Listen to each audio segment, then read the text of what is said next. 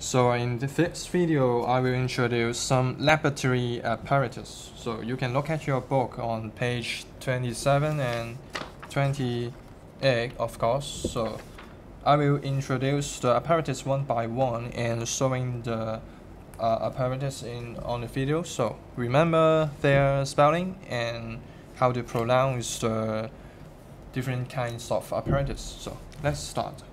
The first one I want to introduce is the test tube. Okay, test tube we have here. So the usage of the test tube is to hold the liquids or the small solids, and we have the bigger one. The bigger one is called boiling tube. Boiling tube is to hold a greater amount of liquids or solids. So it is the size difference between the test tube and the boiling tube. For the third one, here is the beaker. So here, to hold the liquid or solid in this glass, so this beaker, and we have a small one, like different size of beaker. Okay. The fourth one here is the reagent bottle. Reagent bottle to store the liquids. Okay, some reactants stored inside this glass bottle. I can open it, sorry. And the fifth one is the dropping bottle. Dropping bottle is here to store some liquids that's used to drop. So here is the dropper, and the liquid inside, we press this area and put inside, and the liquid will suck into the dropper, and we dig and drop the reactants to some place we want. And the sixth, and it is the measuring cylinder. Hopefully we have different kind of measuring cylinder, and here is the glass type and here is the plastic type. It's hard to break it. Okay, we have the plastic measuring cylinder, and here's the glass type of measuring cylinder, and it's used to measure the volume of liquid, So here is the scale, and we can know how many cm cube inside. So the next one, this is the watch glass. Watch glass is to hold the liquid or solids in here. Okay, we can just use the dropper we have mentioned before to drop some liquid here to this watch glass. The next one is the glass wad. Glass wad is to stir the liquid. For example, we have the liquid in the beaker, and just like there is a powder inside, and we add water. After we add water in it, we stir it just like this. So it's glass wad. Next one, number 9, the dropper.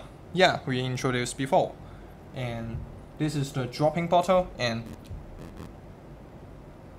this dropper. Oh, okay, next one. Number 10, test tube rack. Test tube rack is mostly like here, a long one. We can put the test tube into it, and the bigger hole we can put the boiling tube, the larger size. Okay, boiling tube, and the test tube just like putting it here. Okay, so if we clean it, and here is the what we can put like this to let it dry. Okay, the next one, 11, we have the test tube holder to hold the test tube when hitting, and just like this. So when we hit, we never use our hand to hold the test tube. We will use the test tube holder, like clip here, and we just hold the end of the holder, and the test tube burn like this. to prevent our hand from burning. 12. Test tube brush. And this is kind of brush to clean the test tube. Okay, after we use the test tubes, we need to clean it. Okay, so we fill the water inside and we insert this brush in it. Okay, and it's clean. Next one, 13. Wash bottle. Wash bottle, we put a clean water inside and we just press the bottle to splash the water on somewhere we want to clean. Okay, wash bottle. 14. Evaporating dish. In this dish, we hold the liquids inside and for evaporation. Some students cannot distinguish these two types, and this is watch glass. We just put liquid on it, and this evaporating dish is that we can use the film direct heating it without break this apparatus. So this can be heating, this cannot be heating by film. Okay, here is the difference. Evaporating dish. 15. Tongues. Tongues, we use it to hold a hot object, just like this one. Okay, after we put the beakers on the Bunsen film for heating for a while, it's gonna be very hot, so we never use our hand to pick it up, so we use the tongue to hold it and pick up the hot objects for different places to display it. So here's the usage of tongues. So the next one, 16. Spatula. Spatula is kind of spoon to transfer some small amount of solids or powders.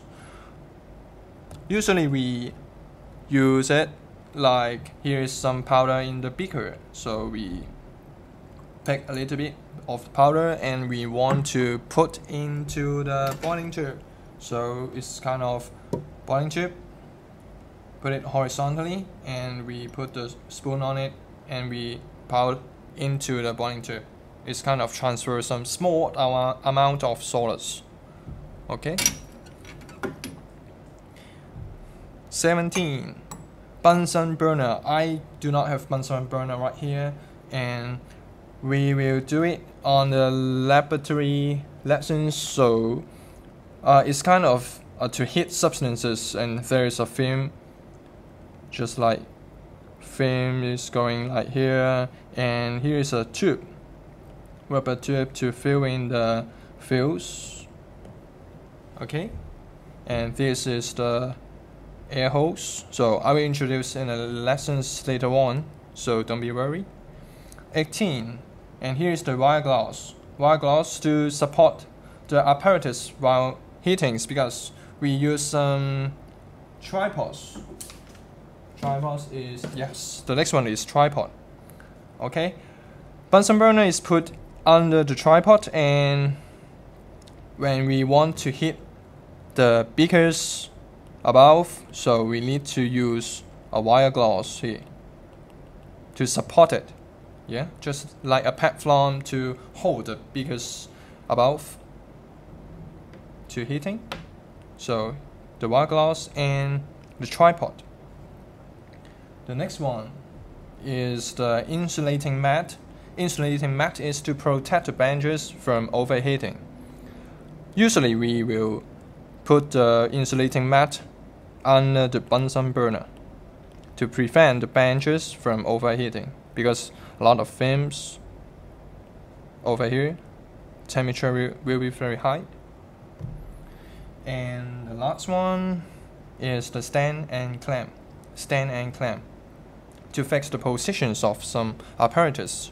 For example, we will fix a test tube with the clamp, just like a hand to hold it, and the stand, just like here. Here is the stand. So we can fix the test tube holding a test chip for a certain height, so we can hit it, or we can do experiment for it.